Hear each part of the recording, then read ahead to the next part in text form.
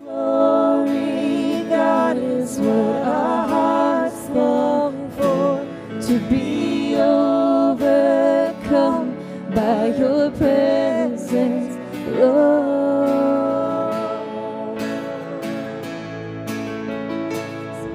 Your presence, Lord.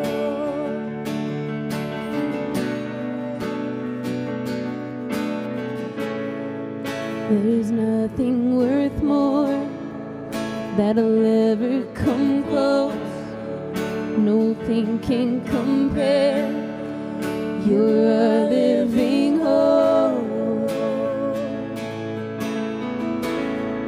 Your presence, Lord.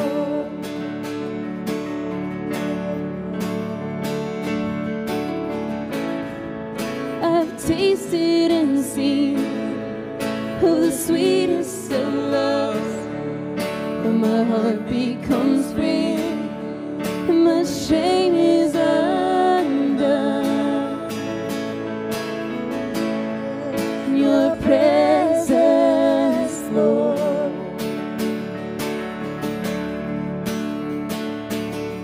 And Holy Spirit, you are welcome here. Come flood this place and fill the atmosphere. Your glory, God, is what our hearts long for, to be overcome by your presence, Lord.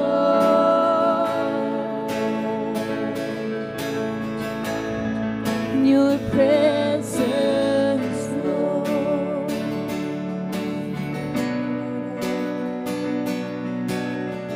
Let us become more aware of your presence. Let us experience the glory of your goodness. Let us become more aware of your presence. Let us experience the glory of your goodness, Lord.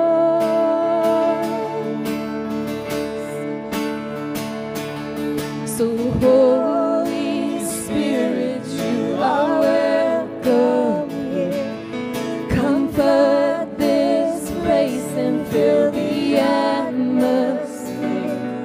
Your glory, God, is what our hearts long for, to be overcome by your presence, Lord.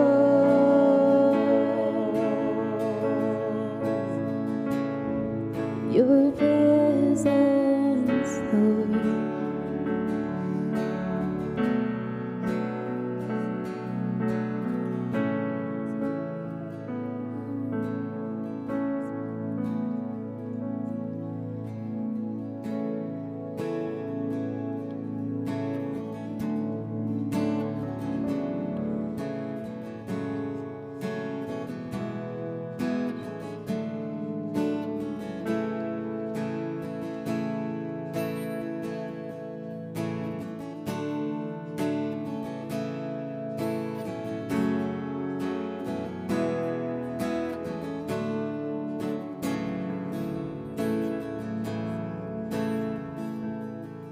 Let the King of my heart be the mountain where I run, the fountain I drink from, oh, is my song.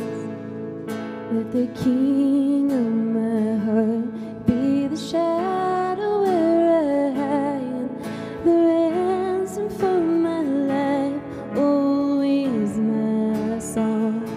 'Cause you are good. You're good, oh, you are good, you're good, oh, you are good, you're good, oh, you are good, you're good, oh.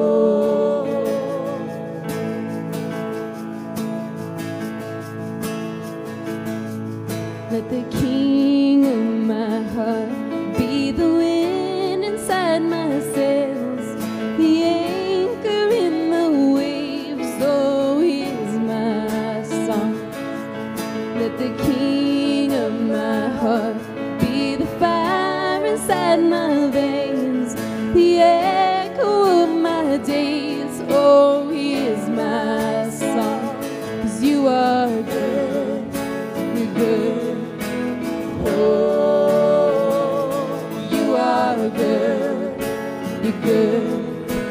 Oh, you are good, you're good.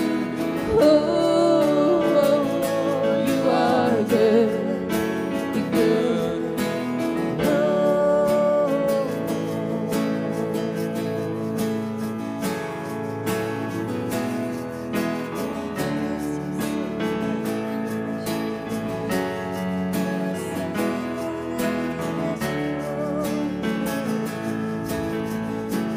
You're never gonna let me down. You're never gonna let me down. You're never gonna let me down. You're never gonna let me down. You are good, you're good. Oh, you are good, you're good. Oh, you are good, you're good. Oh, you are good, you're good.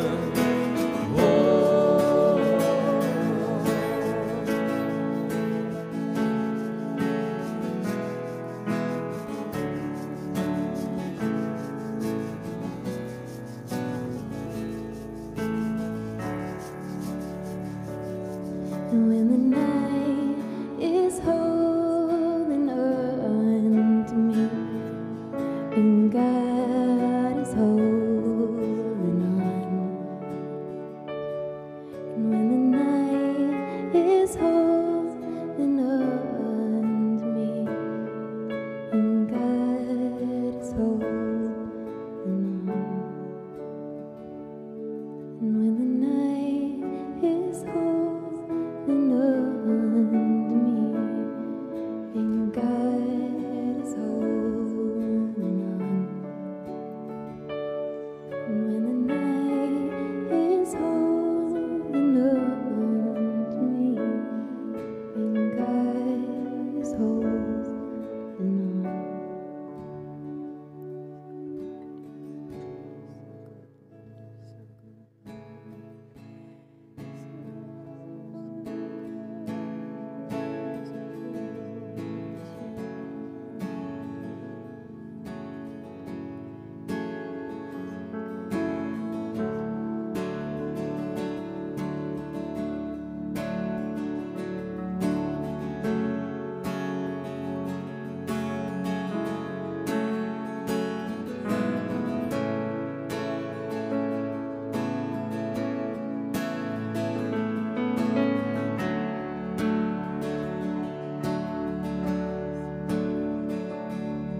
Our fight is with weapons unseen.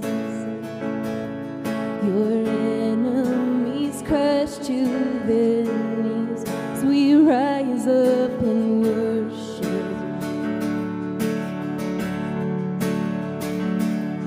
When trials unleash like a flood, the battle belongs to our God as we cry out and worship.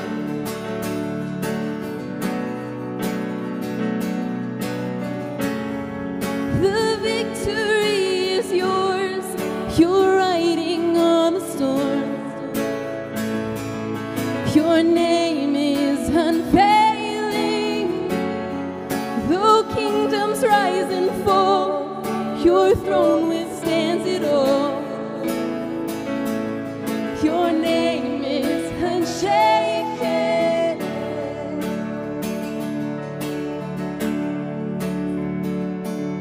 What hell meant to break me has failed. Now nothing will silence my praise as we cry out and worship. Oh, walls of the prison will shake.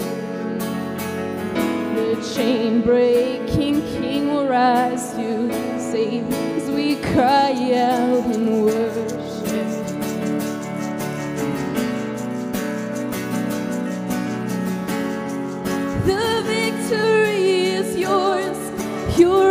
riding on the storm. Your name is unfailing. Though kingdoms rise and fall, your throne withstands it all. Your name is unshaken. The victory is yours. You're riding on the storm. Your name is unfailing. Though kingdoms rise and fall, your throne withstands it all. Your name is unshaken.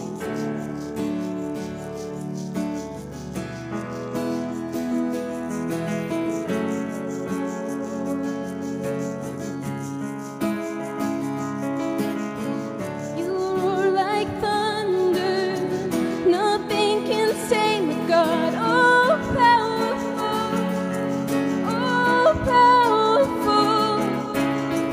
We pull down heaven with shouts of praise, God. Oh, powerful, oh, powerful.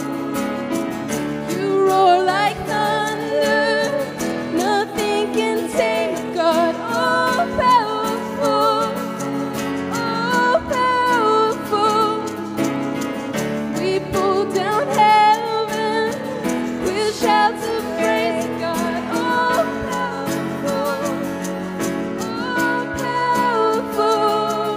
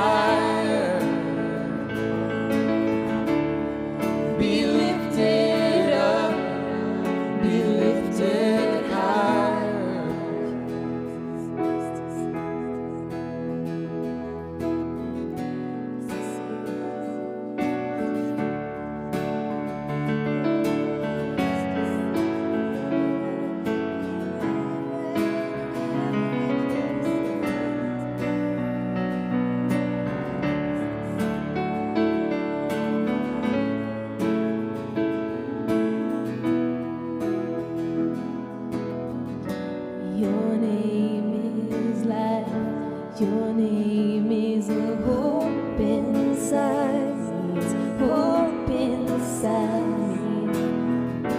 Your name is love, a love that always finds me, always finds me.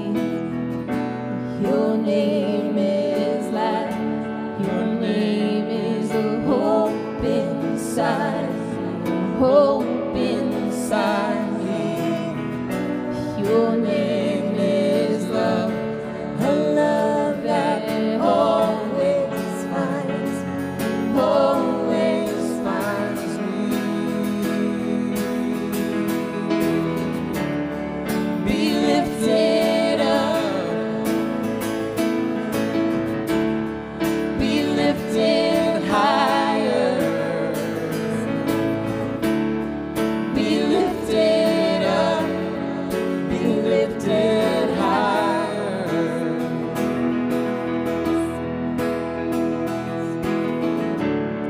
Be lifted up, be lifted higher, be lifted up, be lifted higher.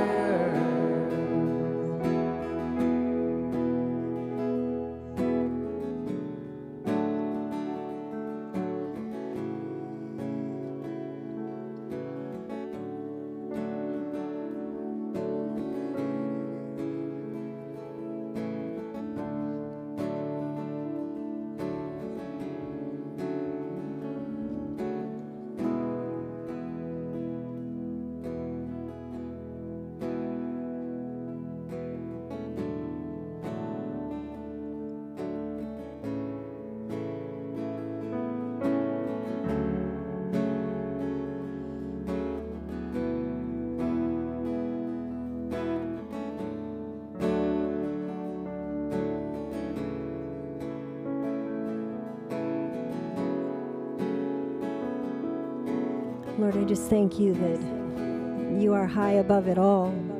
All kingdoms, all powers, all authority. You are above it all. You are high and lifted up, but Lord, it's our vision, it's our sight, it's our perception that needs to be lifted up to see you above it all the circumstances, all the things that have created chaos for our lives, Lord. You're above it all, so open our eyes to see that you are high, that you are above it all. You're in all and through all, and you reign with all power and authority. Help us to receive that into our lives. Open our eyes to see how truly exalted you are above it all.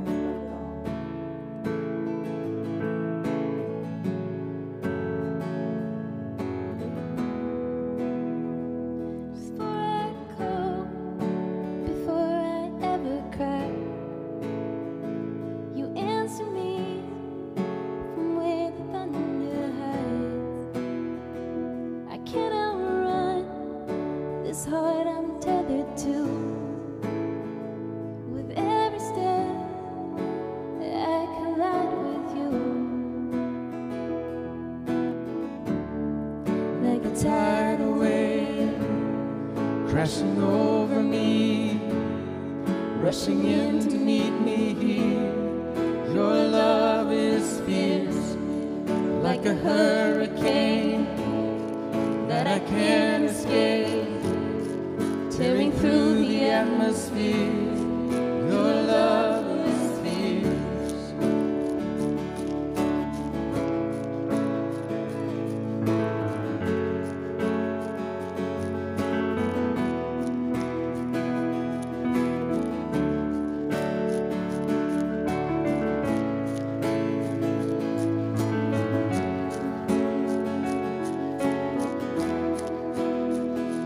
You cannot fail.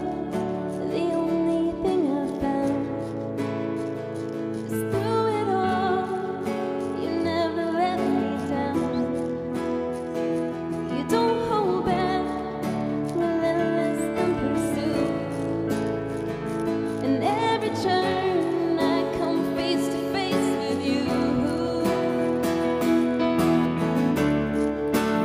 tidal wave crashing over me, rushing in to meet me here. Your love is fierce, like a hurricane that I can't escape, tearing through the atmosphere. Your love is fierce, like a tidal wave crashing over me, rushing in to meet me here. Your love is fierce, like a hurricane that I can't escape, tearing through the atmosphere. Your love is fierce.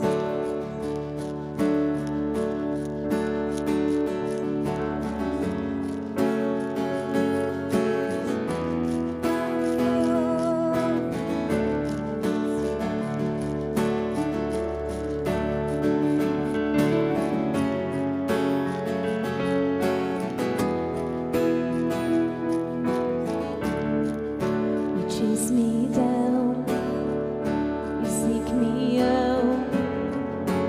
How could I be lost when you called me found?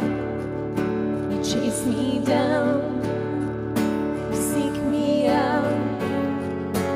How can I be lost when you called me found? You chase me down, you seek me out.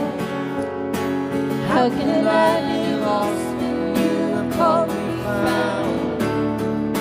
You chase me down, you seek me out. How can I be lost when you call me found? Like a tidal wave crashing over me, rushing in to meet me here. Your love is fierce, like a hurricane that I can't escape, tearing through the atmosphere. Your love is fierce, like a tidal wave crashing over me, rushing in to meet me here. Your love is fierce, Like a hurricane that I can't escape, tearing through the atmosphere. Your love is fierce. Your love is fierce. Your love is fierce. Your love is fierce.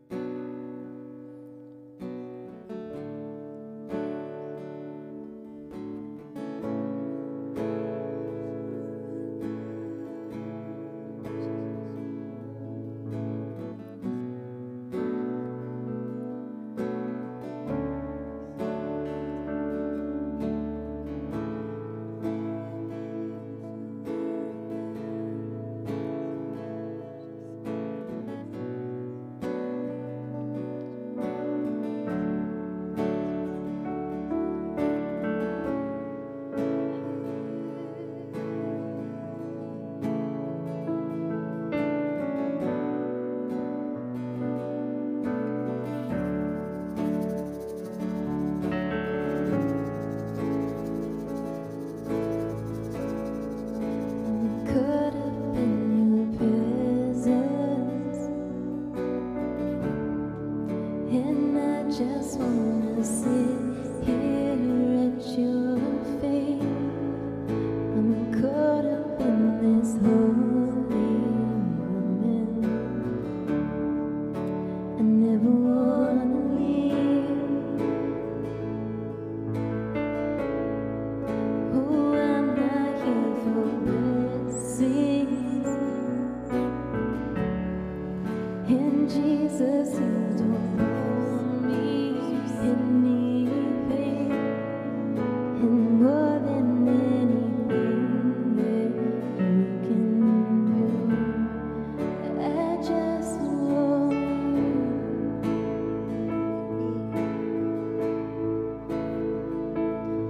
I'm sorry when I've just gone through the motions. I'm sorry when I just sang another song to take me back to where we started. I open up my heart to you.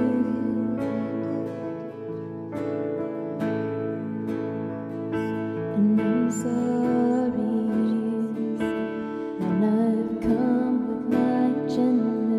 I'm sorry and I forget that you're enough. So take me back to where we started. I open up my heart to you. I'm caught up in your presence, and I just wanna sit here at your feet. I'm caught up in this holy moment. I never wanna leave.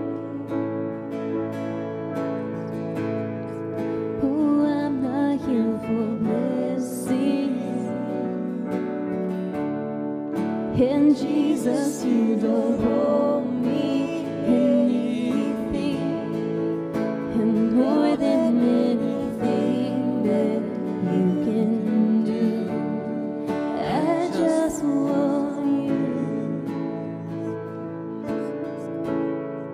I just want you, and nothing else, nothing else, nothing else will do.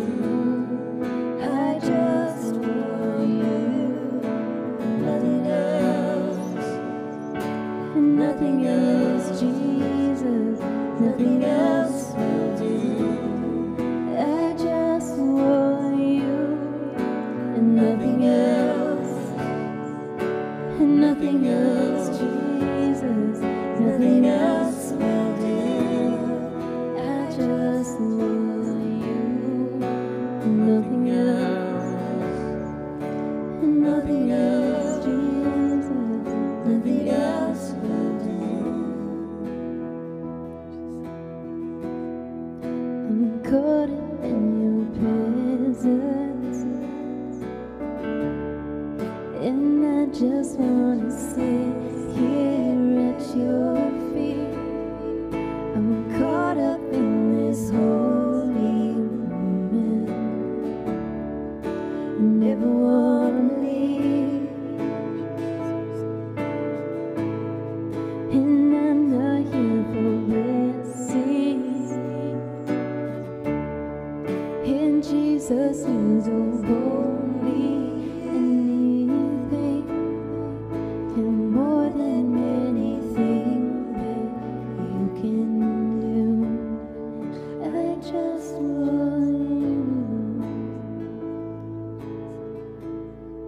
I just want you, nothing else, nothing else, nothing else will do. I just want you, nothing else, nothing else, nothing else will do. I just want you, nothing else, nothing else, nothing else will do.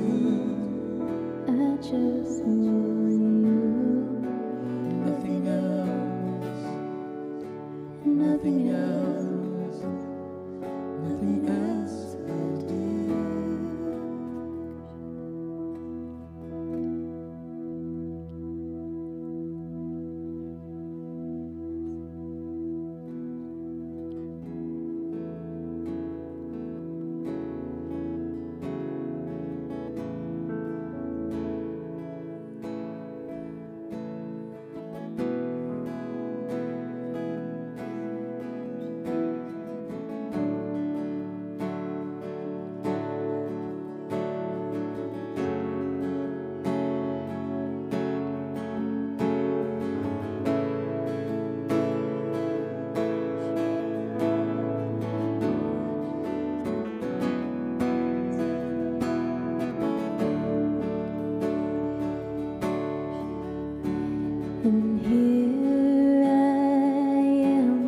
I'm down on my knees again, surrendering all, surrendering all. And find me here, Lord, as you draw me near. I'm desperate for you. I'm desperate for you, and I surrender.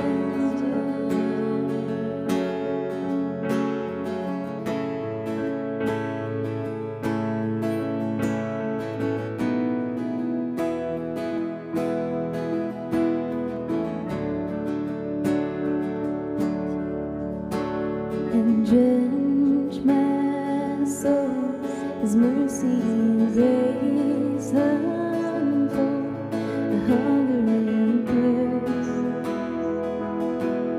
I hunger and thirst. With arms stretched wide, I know you hear my cry. Speak to me now. Speak to me now.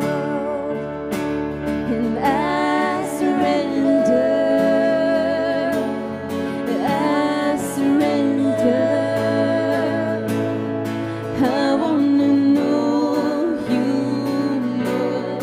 I wanna know you more. I surrender. I surrender. I wanna know you more. I wanna know you more.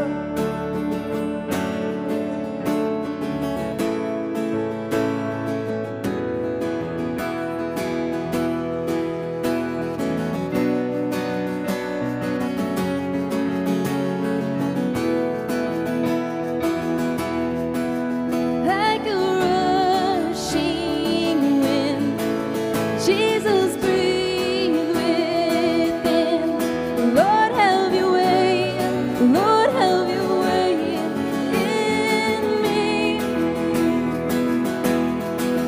Like a mighty storm, stirred within my soul. Lord, have your way. Lord, have your way in me. Like a rushing wind, Jesus, breathe within. Lord, have your way. Lord, have your way in me. Like a mighty storm, stirred within my soul. Lord, have your way.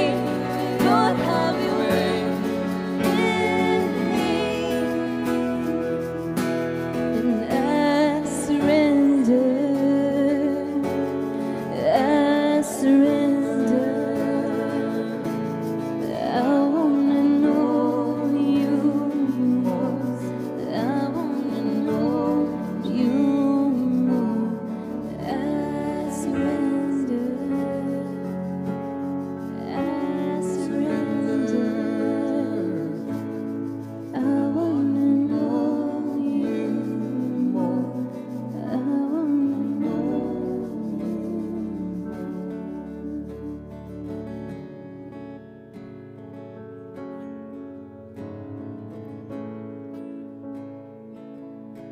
Guess I need one of these. I also, I'm thinking, I ought to look at the schedule and see who's doing communion today. And I went, oh, it's me. It's like 10 minutes ago. Rafina just saying, I want to know you more. Is that correct?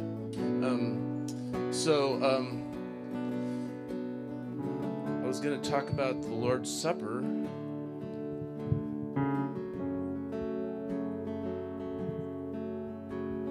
There's a difference between supper and dinner.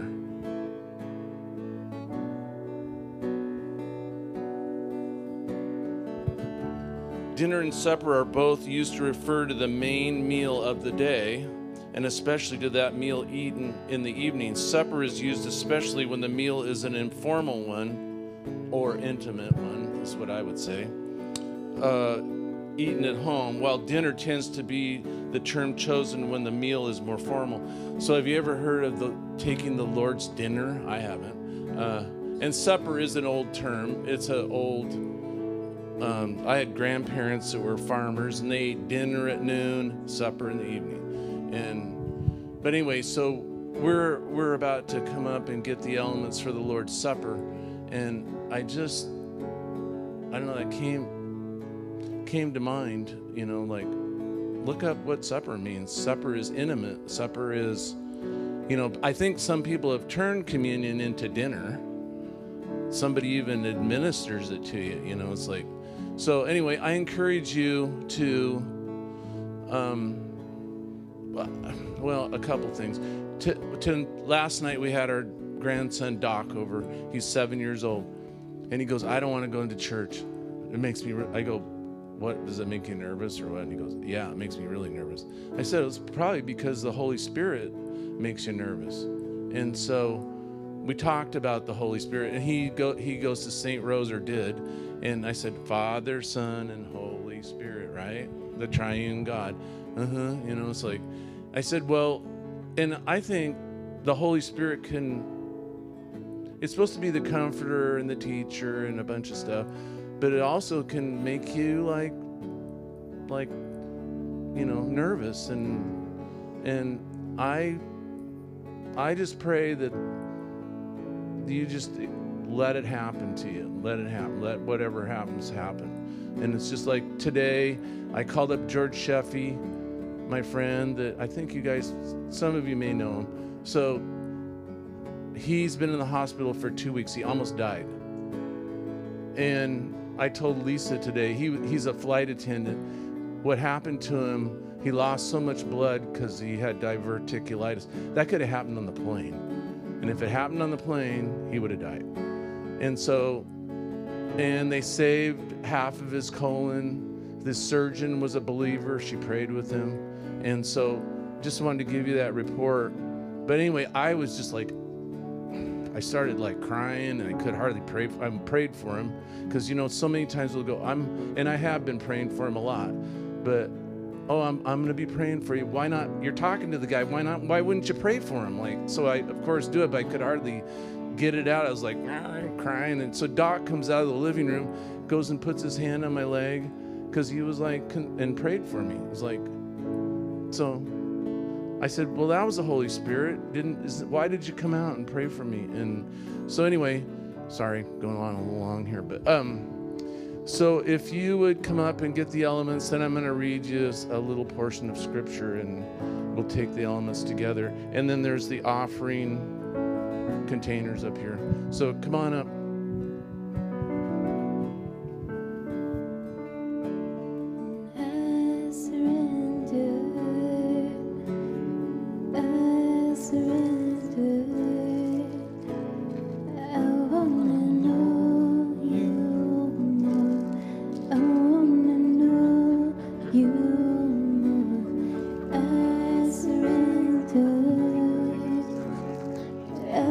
Surrender.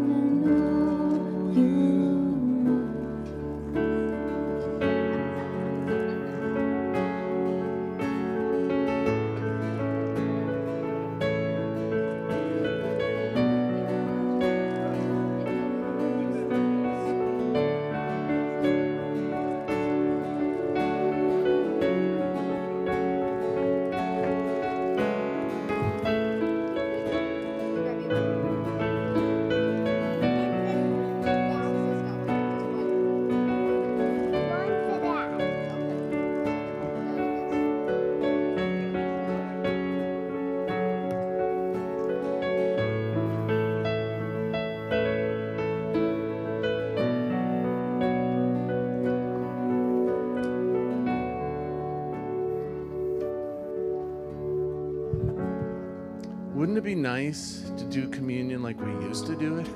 This COVID-friendly stuff is getting old. I think somebody gave me an amen on that one. So anyway, here's a familiar, hopefully I can see this. The heading is the Lord's Supper. So now that I've realigned you on what supper means. For I received from the Lord that which I also delivered to you, that the Lord Jesus, in the night in which he was betrayed, took bread, and when he had given thanks, he broke it and said, "This is my body, which is for you. Do this in remembrance of me." So you do have your bread. I'm not going to I'll do it later.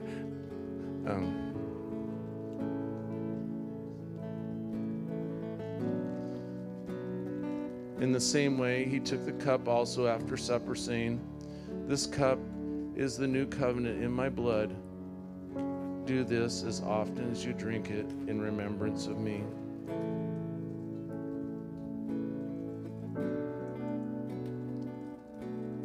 And then this is God's word.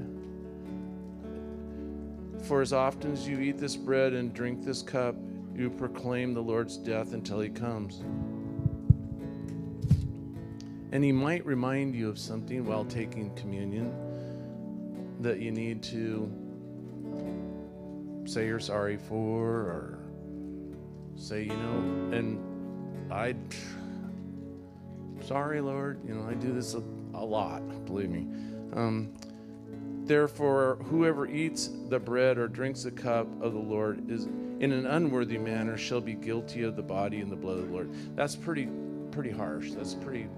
But God is a perfect Father. He's not going to dump like 20 things on you. He might remind you of something that you need to clear up or start working on or continue working on. So that's my take on that. It's like, so anyway, pray with me. Lord, I thank you for that we can have supper with you, and that I'm so thankful for this group of people and the way we do church. Not that we're like better than other people. I just do like the way we go about doing things here, and that we can have an intimate supper with you. And we love you and trust you with our lives and our future, Lord. And just thank you, and just bless the rest of this service. In Jesus' name, amen. And you can't get rid of me.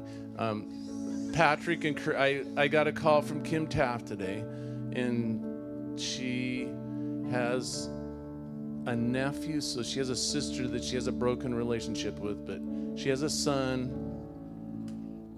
Jeff Brown. Oops. Yeah. Well, anyway, he's somebody that she raised part of his life. Like, he went to Rainier High or something and lived with her when she lived in Rainier. He fell off a ladder, but he fell off a ladder because he had cardiac arrest. So he's in some sort of a holding, like they lower your temperature, they do something. So he's got a very small chance of living. He's like a 50-year-old guy. Got kids here and kids there, but and she's really wants to see him, but she'd just flown not long ago and had this tremendous pressure problem, like piercing, crazy ear thing. So anyway, Lord, we pray for Kim. She wants to see her nephew. She has a relationship with him, but she can't go because she's freaked out about getting this pain in her ear. And so I prayed with her on the phone, but I do lift her up to you, because we can all agree, whether we even, most of us know Kim, but we can agree that you would straighten this out, help this to happen. We ask you to heal her ear, and also heal. There's always hope. Things can always get better. We don't understand. Your ways are not our ways. Sometimes you choose to heal, sometimes you don't. We are supposed to be like children and come before you and ask for the miracle, ask for the best thing. And so we do that, and we ask that in your name. Amen.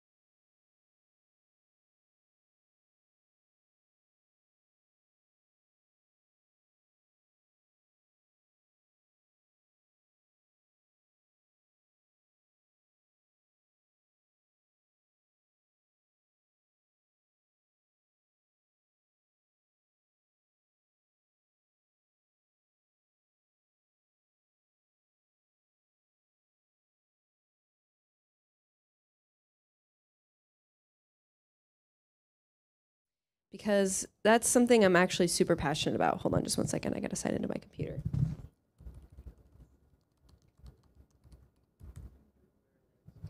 And this does actually relate to the Bible too as well, because in the Bible, God had a lot of emotions when he described himself in Exodus. When he first revealed himself to Moses, that's one of the first things he said. He's compassionate, he's slow to anger, abounding in steadfast love and faithfulness. And then he goes on to talk about generational sin, so our generational sin. So he's lovely. Like I liked what Mike was saying earlier. Just kind of like God will bring up some stuff in us, even if we think it's not there. That's been the season that I've been going through recently, is just kind of revisiting some stuff that I thought, all right, this is gone, this is out of my life. And he's like, well, not exactly. So he does that a lot. At least he does that in my life. So Matthew 7:21-23 it's one of my favorite passages in scripture. And it's pretty intense as well, which is why it is one of my favorite passages. People see it, I guess I don't know if people see this as a negative passage in a sense. I don't. I love it because when I'm reading it, it brings things up in me and it reminds me just how much I need Jesus, how much I need other people, and how important it is for me to be vulnerable in those relationships, which can be very uncomfortable at times. And I think a lot of people here do a really good job of being vulnerable. So I'm going to read the passage. And so Matthew 7:21-23. And we're going to talk about our true selves. Not everyone who says to me, Lord, Lord, will enter the kingdom of heaven, but the one who does the will of my Father who is in heaven.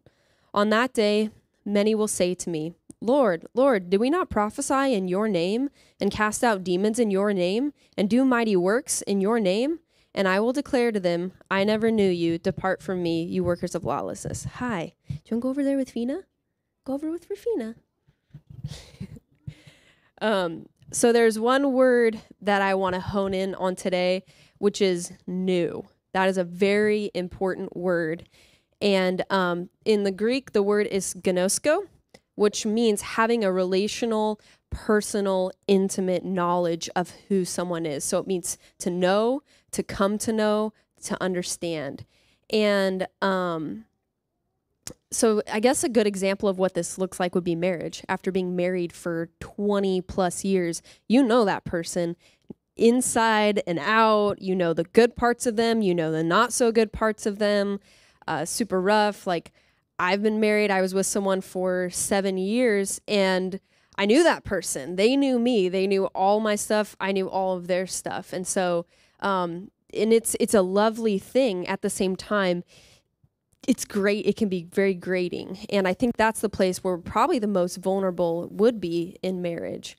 So I want to tell a story, and it was a story I heard on a podcast most recently. If you guys listen to Pete Scazzaro, he's wonderful. He's a big emotional health church guy. I love it.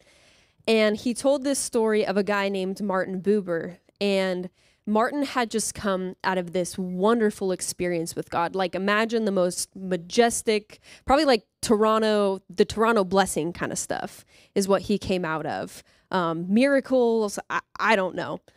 And right after that, he had a boy approach him, a young man approach him with some questions about his life.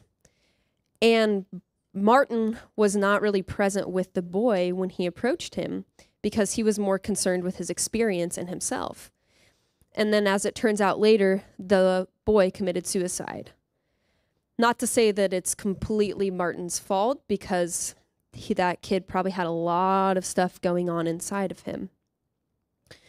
So Martin was involved in things beyond the earthly experiences of life. He was caught up in heaven. Unfortunately, he was not fully present to this young guy, and he was preoccupied with his experience with God. What he gave this kid was a non-present presence and the leftovers from his experience with God. He didn't show up to the relationship to be seen and known.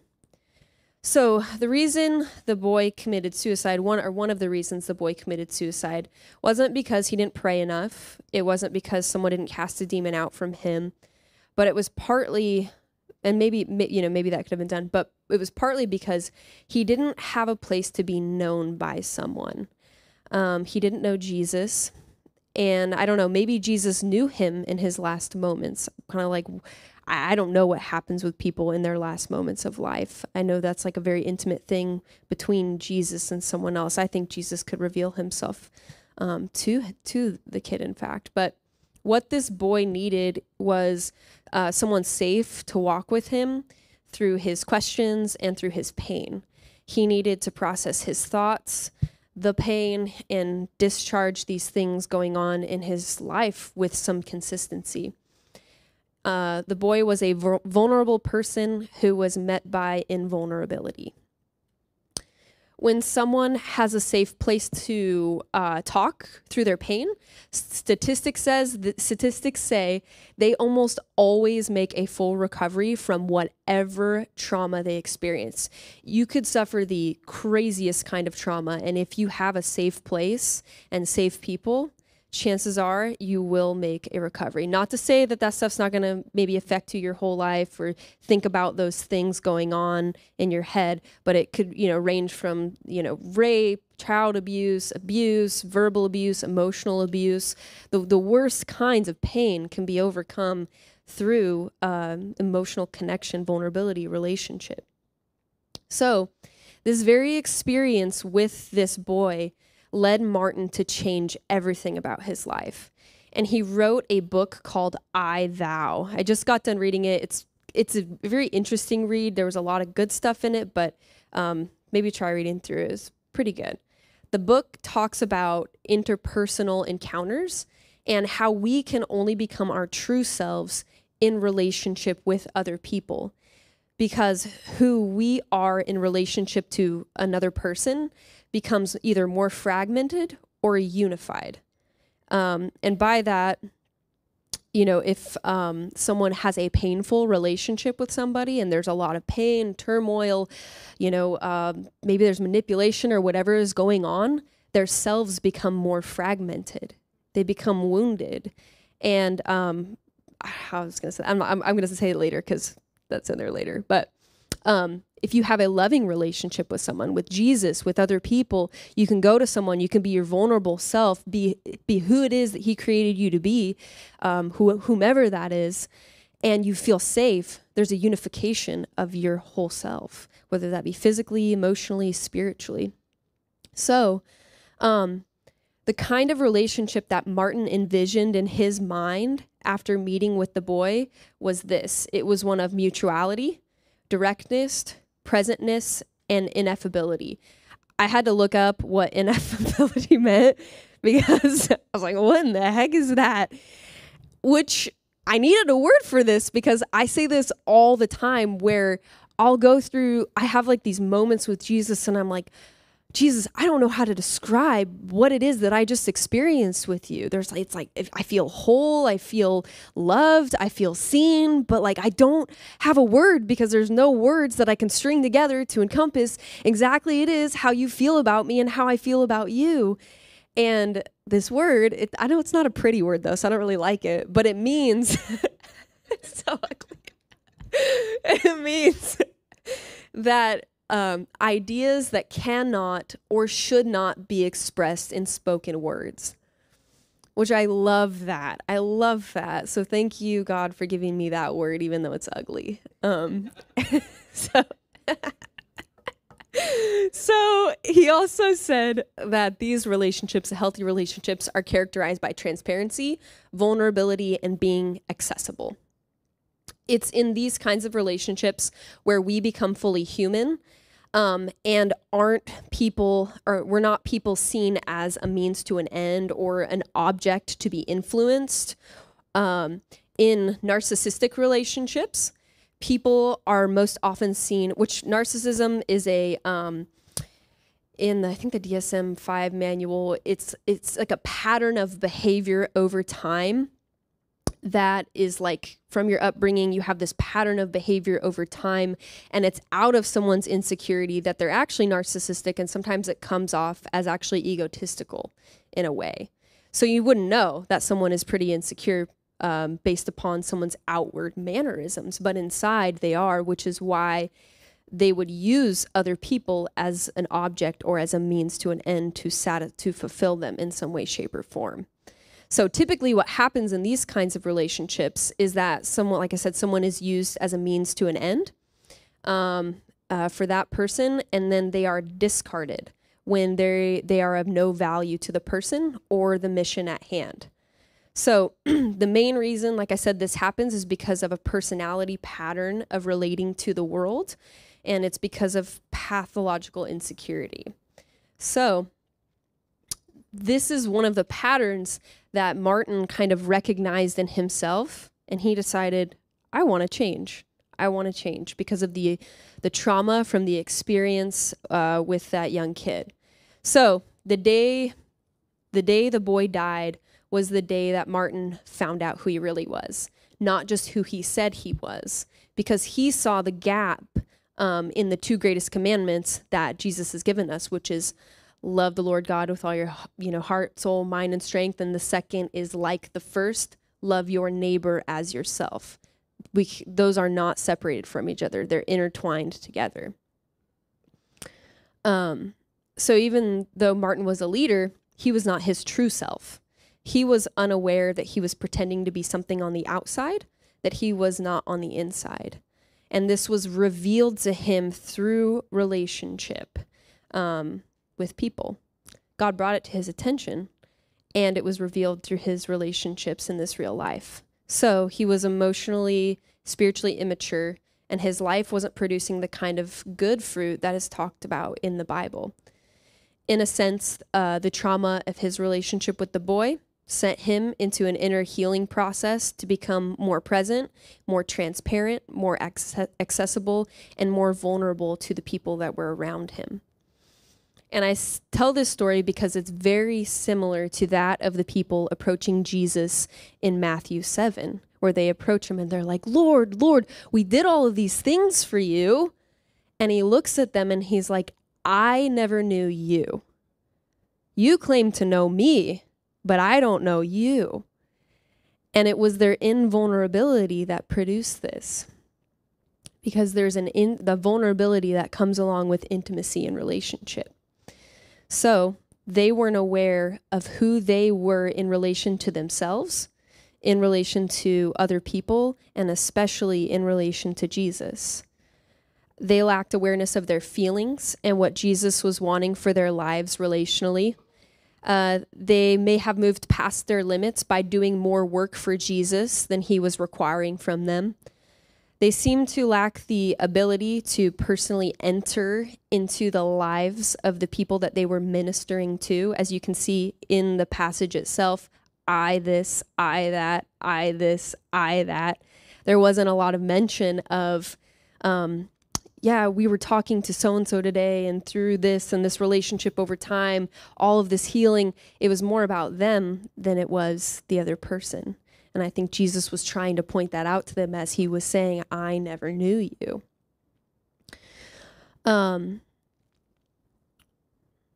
So what they professed was correct. Jesus does miracles. Jesus heals people. Jesus casts out demons and these spiritual things that are going on behind the scenes that we don't even see. I've had some crazy dreams in the past few years, and now it's kind of nice because I finally have a place to talk about them, because I didn't grow up in a family of believers, and so I would just have the craziest dreams that would happen in real life, and I didn't have a place to put that. And I was like, okay, God, maybe you're real, but I don't know, but do I talk to you about this? So he does those things. He really does those things.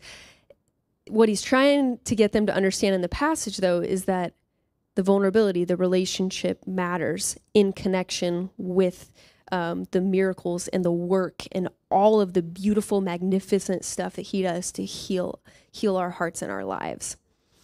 So So the truth of the matter is that in order for connection to happen in life, in order for us to truly be ourselves, the people he's made us to be, it's important to be vulnerable and be seen by him and by other people. So God himself dwells inside of us. When we meet Jesus, he gives us the gift of the Holy Spirit, and the Holy Spirit dwells inside of us. He searches our hearts out, and he looks for any way inside of each one of us that doesn't look like him.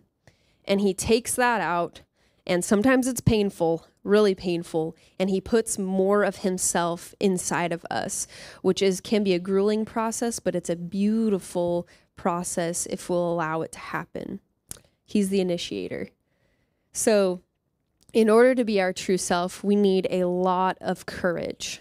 A lot of courage. And that courage, the word courage comes, the root word in Latin is cur, and this means our whole heart. And the definition of courage back in the day is to tell the story of who you are with your whole heart.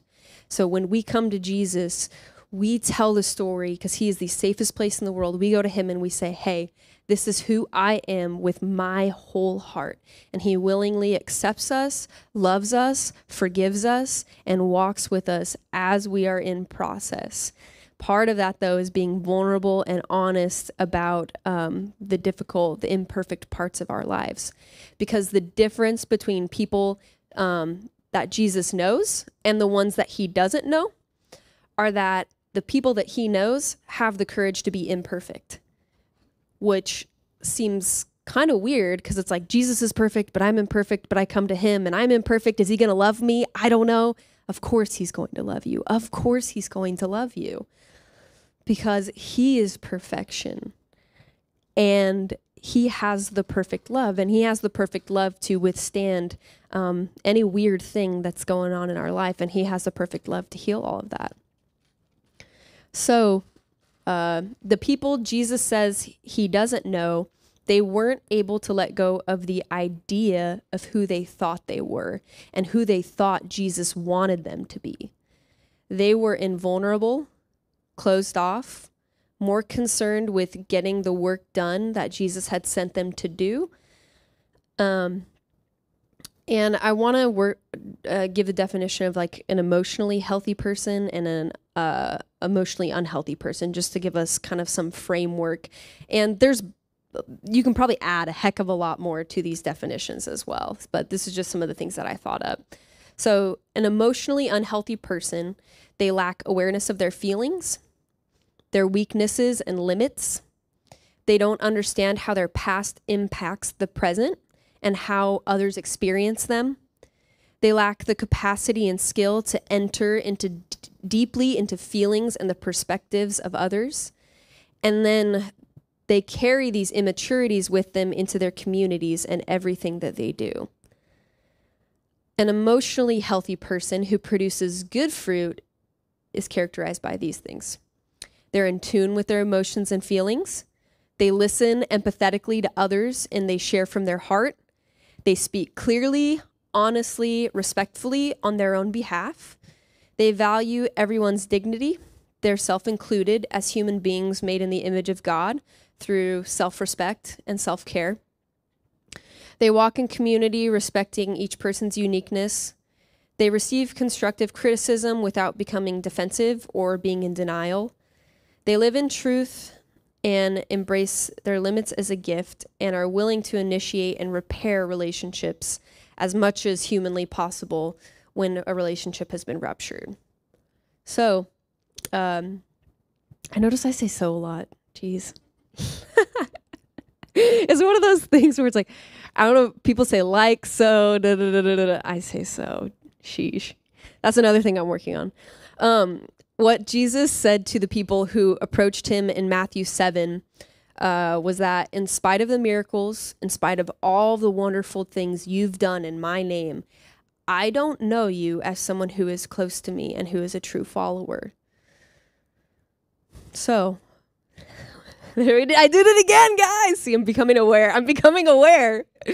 All right. I was listening to this podcast the other day. It was called Dadville. And the only reason I listened to it was because John Mark Comer, he's a pastor in Portland and Bridgetown, he was speaking on there because I'm like, I'm listening to a dad podcast. What am I doing? But John Mark Comer I love him and I love the things that he talks about.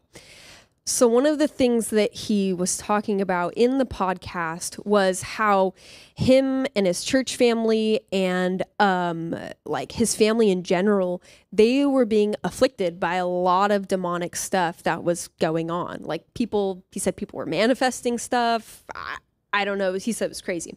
So he contacted somebody who was a professional in, that kind of the spiritual realm, and they had dealt with a lot of, encounters where they were casting out demons or things like that of that nature. And John Mark said that when he asked this guy for advice, what the guy said to him was something he wasn't expecting. And it was this: emotional trauma is the gateway for the demonic. So by having relationships, healthy relationships, we can negate what the enemy is doing right off the start of the bat, right out of the gate. Because emotional trauma, if we look at it like that, it wreaks all kinds of havoc, physically, emotionally, mentally, and it is very spiritual in nature, in my opinion. Because the enemy wants to see nothing more than people's lives ruined, manipulated, lies, deception. That's how he operates. They called him the father of lies. I'm forgetting where it's at in scripture. It's in Matthew somewhere, I think. But that's who he is. He's the father of lies. So, of course, all of this stuff would start with emotional trauma. So repairing relationships is the start, where Jesus kind of starts in a sense. This is why self-awareness is important, having deep relationships is important.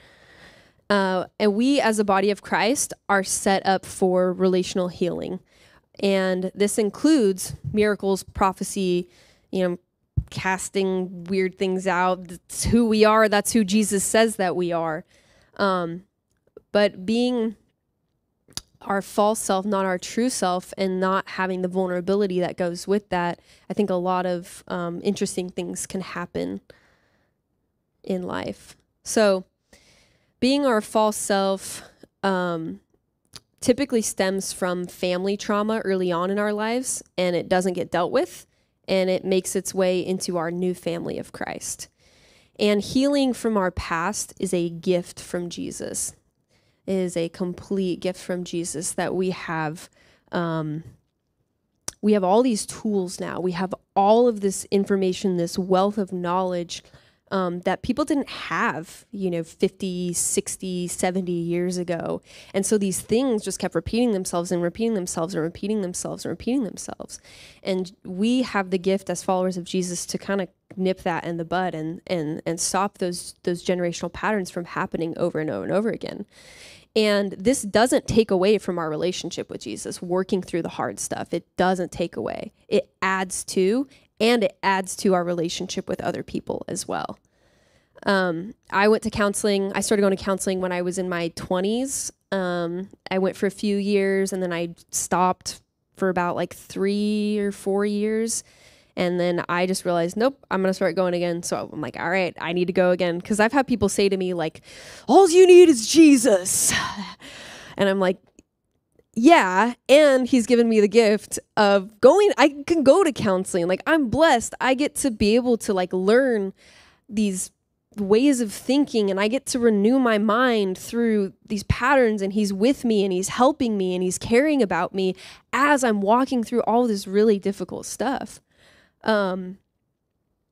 So that was kind of the second point that I want to make, is in order for us to be our true selves, sometimes we have to go back before we move forward in order to grow. And again, this is Exodus 34, 6-7 says this: the Lord passed before him and proclaimed, the Lord, a God merciful and gracious, slow to anger, abounding in steadfast love and faithfulness, keeping steadfast love for thousands, forgiving iniquity and transgression and sin, but who will by no means clear the guilty, visiting the iniquity on the fathers on the children and the children's children to the third and fourth generation. So generational sin, trauma, it is a real thing, and it's a pathway that is opened up. Like John Mark was saying, like what that guy said, it's a pathway for the demonic to come in by not having that relational healing. We've seen many fall, like many leaders fall in the past year, whether it be, there was this one pastor, Rafina and I listened to this podcast of this Steinbeck, I think is her last name, Kayla. And he was a pastor. Yeah, he was a pastor in California, and he ended up committing suicide. There was another guy, Ravi Zacharias. When I lived in Europe, my friends were like super into apologetics, super into Ravi. They went in, I was actually going to go, but I couldn't that week. And they went over to this military base and went and saw him speak. And then everything comes out about Ravi this year, where he falls. And in this, he hid hundreds of pictures of women, and there were many allegations against him. He used money for massages and frequent overseas trips to hide his abusive behaviors. He was building trust through spiritual connection. And he not only did he physically hurt people, but he used his position to emotionally manipulate people in the name of God. And these things are difficult to talk about because it's deep, it's difficult, it's weighty to kind of wade through, and we never want to think the worst things about people.